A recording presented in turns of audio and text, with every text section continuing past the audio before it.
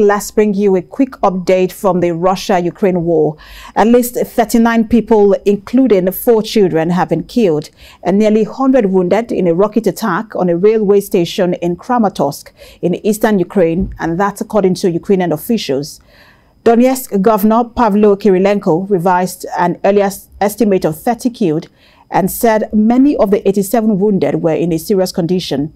Ukrainian intelligence officials said 4 children were among those killed. Ukrainian officials accused Russia over the attack. However, Russia denied any involvement.